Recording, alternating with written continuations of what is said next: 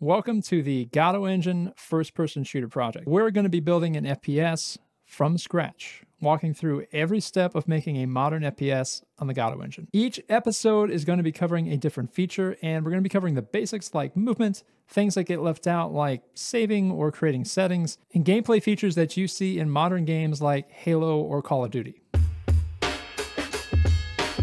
My scene will use a solid floor mesh, a couple collidable object meshes, and a world environment scene. You can copy this layout yourself or just create your own. Just make sure you have a floor and at least one mesh to test collision. I'm also using my custom prototype grid material, which is available on the GitHub repo project.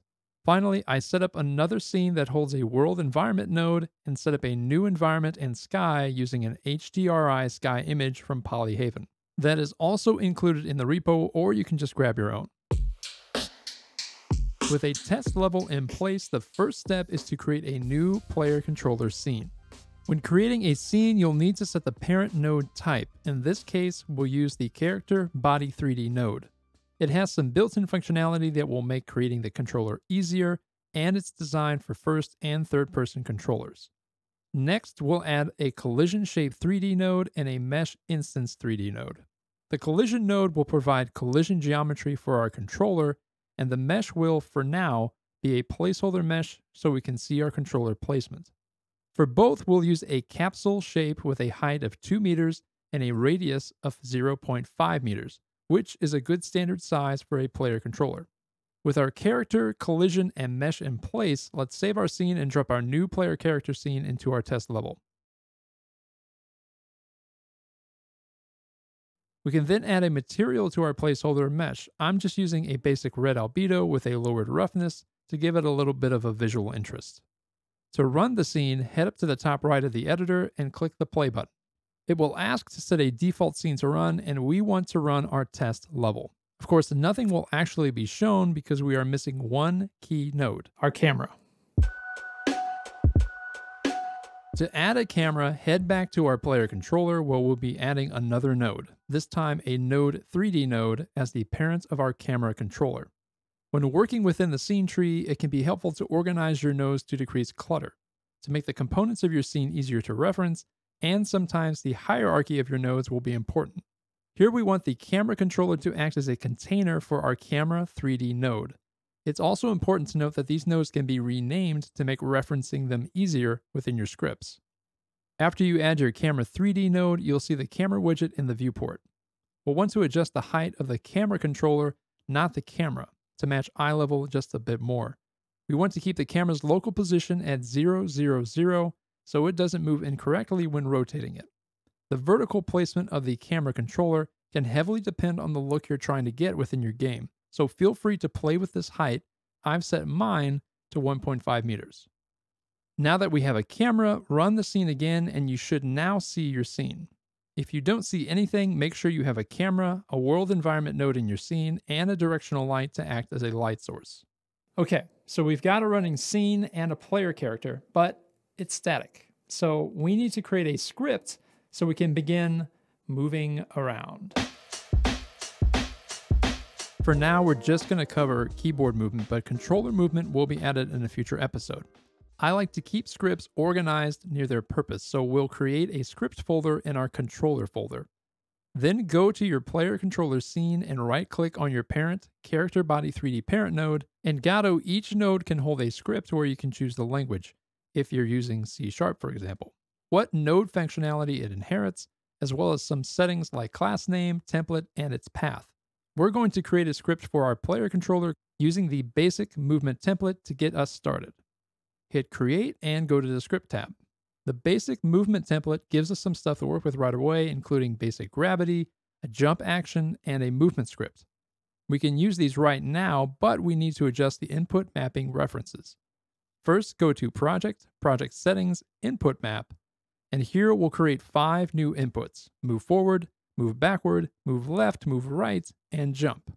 These will represent the standard WASD keys and spacebar for the jump. With those added, head to the controller script and adjust the input mapping to match our new inputs. These are referenced by a string using the name you used for your inputs.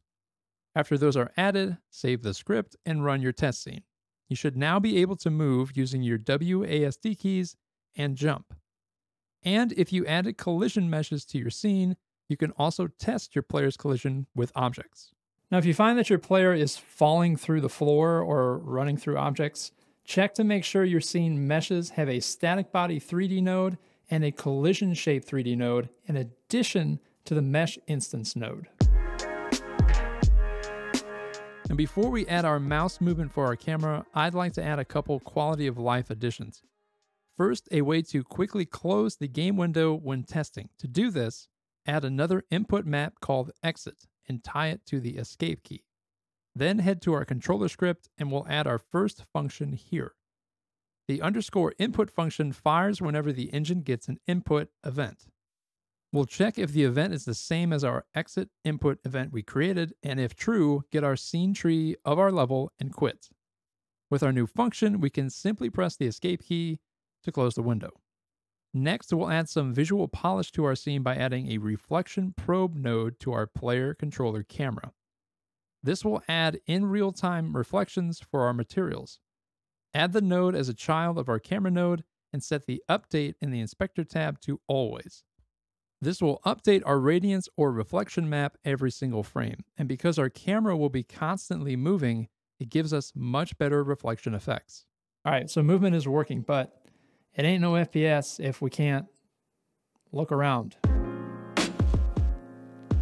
To begin moving the camera with the mouse, we'll first need to set our mouse mode to capture. Setting the mouse mode alters how the game treats the cursor. Some modes will lock the mouse or hide the mouse, and some are better for movement and some are better for UI. Here we'll use the captured setting, which centers the mouse and hides it. Next, we'll capture how much the mouse moves along the X and Y axis on the 2D plane of our screen. So when we move the mouse left, our camera will move left, and so on. First, create the following variables. These will hold the Boolean for our mouse input, aka whether the mouse is moving or not, our rotation or X value, and our tilt or Y value. Next, create a function using the built-in unhandled input function. This is similar to the input function we used earlier, but it's called later on. The reasoning for this is due to UI and mouse interaction, which is more important for another episode. For now, just know that it will fire every time we move our mouse.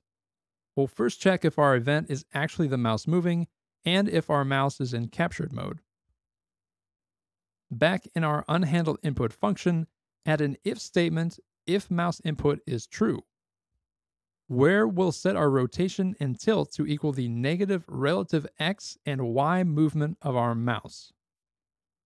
Then let's add a print function so we can test our new code. When you run your scene, you should now see our horizontal and vertical movement when you move the mouse. Now we can take that mouse movement and apply it to our camera by adjusting its rotation. Add 3 more variables to our script, this time using export. Export variables are variables we can adjust right in the editor inspector and are great for making quick adjustments to a script settings. The tilt variables will let us clamp the vertical movement of our camera to straight up and straight down using the degree to radian function. Our camera controller variable will use the camera 3D type hint. Variables in Godot can have type hints, which tells the engine how to treat the variables and gives better autocomplete information. We're using camera 3D here because we are going to reference our camera 3D node in our export variable.